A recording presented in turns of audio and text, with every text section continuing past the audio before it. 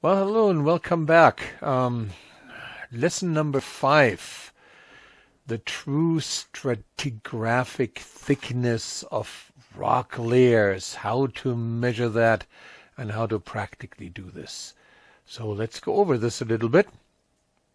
So tilted rock layers, how thick are they really? What is the thickness measurement? So if you have a horizontal rock layer,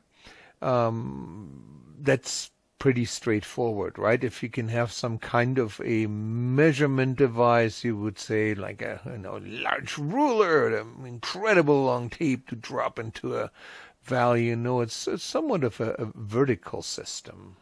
That's how you would measure this one. That's definitely vertical, and you would get the true thickness of how thick those beds are right there.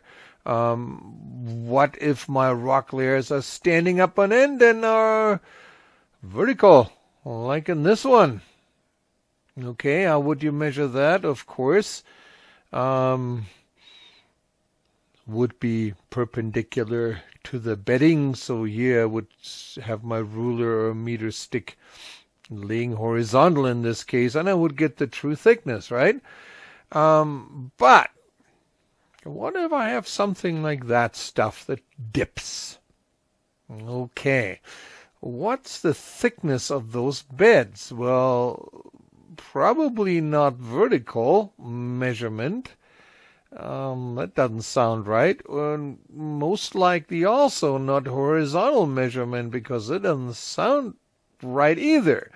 So how would you measure the thickness of a tilting bed? Well, perpendicular to the dip. With other words, that's where your ruler needs to go, perpendicular to your dip line, and that would be the true thickness of your beds. Okay, at least we have a visual now, but how do we do this practically then in the field? Well, there are other techniques that geologists can use to do these measurements in the field for true thickness on tilted beds. The instrument, believe it or not, is called a Jacob's staff. What's a Jacob's staff? Well, picture a long meter stick, usually longer than 1 meter. Although maybe it's a 2-meter stick, something like that. But it also has an attached or a fixed inclinometer to it. Something like that. Have a meter stick with an inclinometer kind of perpendicular to the meter stick here attached to this, and then a hanging weight or so that shows you what the dip is once you lean that meter stick to one side or the other. So let's lean it a little bit, and what is happening now, my little inclinometer there points then into the leaning direction. The neat part is you has a sight on it. You can now sight along that straight edge and hit a target on the ground somewhere while holding it at a certain angle. That is basically a Jacob's staff. So how does this beast work? You hold it at the dip angle. So you measure the dip first. You need to know the dip. You hold it at the dip angle. You need to walk, however, parallel to the dip, sighting down there, and then you starting to get the true thickness as you do that, right? So you sight along the edge right there, and then whatever target it is would be your next measurement, and with each measurement you add 1 length of the Jacob's staff to the thickness of the bed. All right, let's do this practically. Here is my theoretical dipping beds, and we need to have a geologist. So that measures, first of all, the strike and dip. Right? So you're going to have the strike and dip, and let's assume I'm looking into the screen here, really parallel to the strike, so my dip always perpendicular to that. So I measure that, and then I have my geologist with a Jacob's staff here. be sure that you are perpendicular to the strike and parallel to the dip when you do this measurement. And that geologist, right, holds the Jacob staff at that measured dip angle. A little meter here tells her that. Now he holds it, and then she sights. Take a straight line sight right there, and it will hit a spot somewhere there. So X marks a spot, right? So mark that spot, or remember where that spot is, because you will walk toward it. Now, do you need to pace? Not really, because you are adding just Jacob stick lengths, so there is no pacing actually required with this activity, right? Now, what do you do once you mark the spot? Well, if you want to measure the thickness of all these tilted beds from here to there to whenever the tilted beds ends, you need to repeat that. So you're going to walk over to the spot you just have sighted or marked, and you repeat the same thing again. You know, hold it at the dip angle, take a straight line sight, another spot, and just count how many times you do this, because with every iteration you add another length of the Jacob staff to the thickness of your layered beds. Right? So you finish this one, you do this over and over again until you finish measuring the thickness of your beds. Now, the true thickness of whatever the true thickness of these tilted layers are, as you want to measure, of course you can then subdivide it into the various layers if you want to describe them, but the true thickness is the number of Jacob staff heights. So there's really no paces that you need to count that are involved in that system. But for it to work, you need to be sure you are perpendicular to the strike and parallel to the dip when you do these measurements. Okay, so a little bit about Jacob staff. It is the common method. It is worded in method books a lot. Here is kind of an entry of a very, very famous field methods book. If you can find this one, I would say get a copy. It is out of print forever. You can only get used once. It's the Manual of Field Geology. 1962 by R.R. Compton. It's a classic. You should grab it. But he describes a plethora of methods you can use. Among them is, of course, the Jacob staff. And here he says it, hold it at the dip angle. You see the perpendicular siding here. Side across the top. Let's say the Jacob staff here is 1.5 meters long, and then the thickness of these beds from his feet to there is 1.5 meters. Of course, you can also attach an inclinometer. Now, true Jacob staffs don't have this one affixed at a certain height. You can move it around to come up with your own height of the Jacob staff. So this is just an entry here out of this Compton textbook. That is what you do. In a sense, they also make Jacob staff where you can attach your Brunton to it. Remember, your Brunton has an inclinometer. This is really great.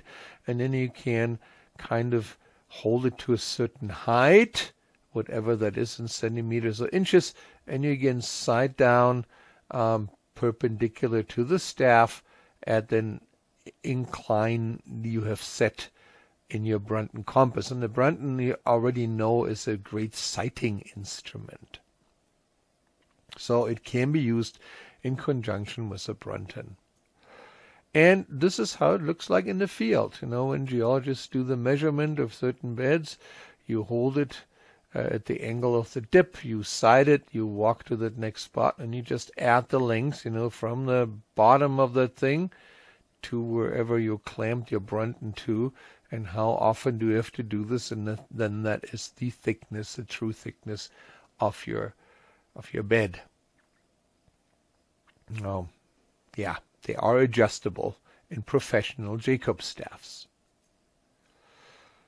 All right, now when you do reconnaissance work, you don't want to necessarily haul a Jacob staff along. I mean, it's cumbersome. Enough with one backpack, and now you should have another instrument along. So sometimes you just walk along very lightly packed with your Brunton. Can you use a method to measure true thickness if you just have a Brunton? Yes, you can. It's not quite as accurate, but it does work. And so no Jacob staff, no problem, as long as you have a Brunton transit. So let's show you how this works, right? So here again, I have my tilted beds. Remember, I need to be parallel to the dip and perpendicular to the strike for this measurement to work. All right. I'm start again. I need to get the strike and dip measure somehow. At least now the important numbers is a dip. I need to have that one.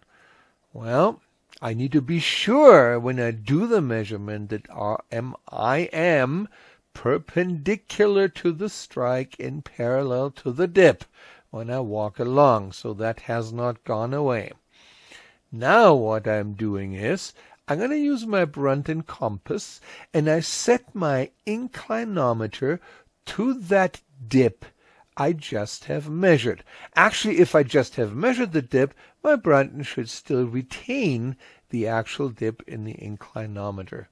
And now what I need to do is I need to make a straight line sight by looking at the inclinometer and making sure that little bubble, even with the tilt now adjusted in the Brunton, is level between the two marks. I'm basically looking down now because I'm looking right down the dip, right? I set my Brunton to the inclinometer dip angle, and then while watching the bubble, I'm sighting in the direction that the Brunton takes me. So I'm going to have an incline sighting. And again, I'm going to see a spot on the ground. It's going to be a little bit more cumbersome because now I have to again fight with keeping the bubble aligned while sighting at the same time. So you need to do multitasking. And there you have it. So what's then my Jacob staff? What's my height here? Well, ta-da! Something you already know, right? There's no math for thickness calculation. It is your eye height. Oh, you have a built-in measure. The eye height is your built-in Jacob staff measure. So as long as you know your eye height, that method works actually pretty good, right? So let's say your eye height is 5 feet and 8 inches. That is your Jacob staff height. Okay, now how do we get from that to the true thickness? In the Jacob staff I could lean. You gonna have a hard time leaning, right, without falling over. So that ain't working, especially if you have a very, very steep dip angle. Well, something like that, you would really need to lean. Well, let's kind of look at the true thickness. The true thickness would be perpendicular, here's my right angle, perpendicular to my line of sight. And my feet, of course, where my soles of my shoes, where my measurement starts. So how do I know that thickness, that length? You have to kind of have the line of sight, and somebody else need to be there with a tape measure. Or how do I do this? Well, let's kind of resolve this using trigonometry. You know, point A, that's your eyeballs. Point B, this is where the thickness kind of comes in, and C, the soles of your shoes. Yep. Okay, so what do we need to do? Well, if we use trig, we can calculate this thickness because I have one length right there and of a triangle. That's my eye height. And I also have an angle here. I have the dip angle. So the true thickness, which is this line, the BC line, would then be equal to, well, my eye height, AC, already guessed that one, and the cosine of my dip angle. Okay, eye height times the cosine of the dip angle, and then you would get the true thickness in that little model here. Wow. Okay. Now, you're going to do, with this method, you're going to do the same thing over and over again until you measured whatever thickness you need to measure. You know, stand in a spot, eye the next spot. The dip angle here is constant, doesn't change, so you leave it and you walk then forward. Remember, perpendicular to strike, parallel to dip. Always. Now, do you need a calculator? That's a big question. You can, but you don't have to, because I'm going to show you something really, really nifty. Yes, we need to do this calculation, eye height times cosine of the dip angle, and you wonder, how will I ever figure this one without a calculator? This is nuts. Well, use a handy-dandy nomogram. A handy-dandy nomogram for true thickness. There it is. How does a nomogram work? Well, a nomogram is basically a paper calculator, and you do not need a electronic device to get your answer. So let's sort of show you how this nomogram works, right? I have 3 scales on here. I have the dip in degrees right down here. I have my eye height kind of at a tilted scale, as you see here. And I have the true thickness of my bed in centimeters. All right, let's kind of work with this one. And let's say I measure a dip angle of 33 degrees. Okay, how do you use a nomogram then to figure out what the true height is of that bed? Okay, the true thickness right here. Well, first of all, we're going to go to the scale that says dip, and we're going to mark the 33 degrees with a little dot on that scale. 33, here you have it. Okay? What's the next measure? We need to have one more measure. Well, of course, your eye height, 5 feet 8 inches. Great, but wait, units. The units on the scale are in centimeters. Now, if you have done this correctly in your field notebook, and as I told you, put in your eye height and your pace in 2 units, the British units and the metric units, it shouldn't be a problem. Otherwise, you're now stuck with converting your eye height to centimeters. Well, you've got to do this. Now you might need a calculator. But if you've written it in your notebook as you're supposed to, both in metric and in British units, you're just going to use now the metric unit. All right. And for 5 feet 8 inches, it comes out to be 173 centimeters. So where do I plot my next point? In the eye height scale, which is the short one, I'm going to plot 173 centimeters right there. Now I got 2 dots. What's next? A straight edge. And please use a straight edge to do this. What am I doing? I'm going to connect those 2 dots and extend my straight edge line a little further so it intersects with my 3rd scale.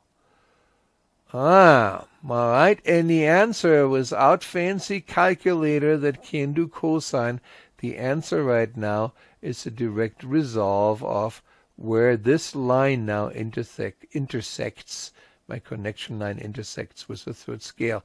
And in this case, I see here right between those, it's at the 145 centimeter point. So my true thickness with these measures, a degree of 33 on the dip and an eye height of 173 centimeters, would resolve to a true thickness of 145 centimeters.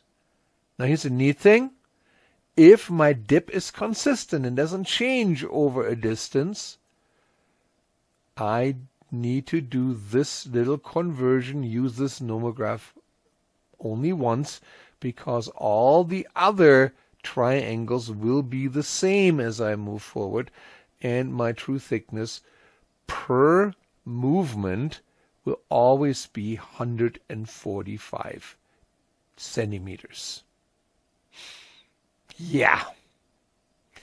Neat, huh? Now we just need to find a spot where we can practice that. Well, there is a place where the road cut or the walkway is indeed parallel to the dip and perpendicular to the strike. And that happens to be at Dinosaur Ridge, right there where we cut with the Alameda Parkway through the Dinosaur Ridge. This is a very good approximation of a perpendicular cut through the strike direction.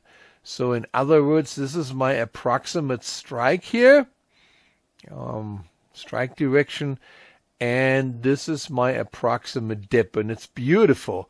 Goes right along that little curve here. So let's take a look. What can we see? Well, if we look toward the north, you can see beautifully tilted beds. We would like to know what the true thickness of these beds are. Not only for the whole thing, from here to there, but, what's the thickness from here? Looks like the rock type changes. What's the thickness of this bed? And what's the thickness of that stuff on top? Because it looks like, just from looking at it, I have 3 units here that I can already break out. If I look, of course, to the south side, the same is true, but there are plenty of places right here when you can measure strike and dip to verify that you are walking in the right direction, and what the dip angle that you have to set on your Brunton is supposed to be, right? So remember, when you do your measurement, you walk along parallel to dip and perpendicular to strike exactly. Now, if you're off with 1 or 2 to 3 or even 5 degrees, I don't think you will be create a huge error. But this is literally your direction. Now, how long do we do this? Well, we're just staying within that curve area. Really, don't fall off the edge here. Don't fall off the edge here. So basically, that's the whole distance we are going, which doesn't seem very, very far. And this, my friends, ends the little introduction of measuring true stratigraphic thicknesses.